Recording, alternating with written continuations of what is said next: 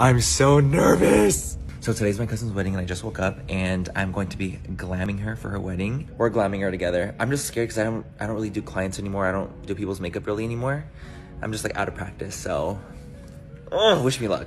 Baby, let's do it. This is my gorgeous model, my cousin Soleil. I'm so excited to glam her. Usually when I'm glamming someone else, I like to do their brows and eyes first because I'm like, I need to rest my pinky on your face and not ruin the makeup. But I'm doing like a really nice, pretty bridal eye. I'm using Nude Prism from Lunar Beauty. I feel like it was kind of the perfect vibe for it. I got Miss Laura on the lid.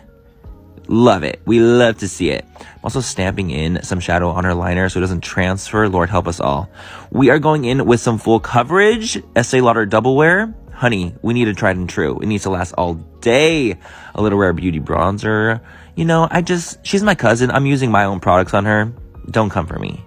Don't come for me. Let's fan that concealer, build up that coverage, looking snatched already, and blend it all out. Of course, I'm using the faux filter from Huda Beauty and powdering those under eyes. I told her, if you look down once, I'll hurt you. So she knew better. I'm using Soleil blush on Soleil.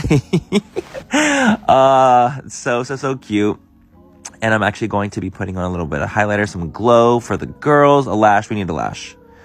And a nude lip.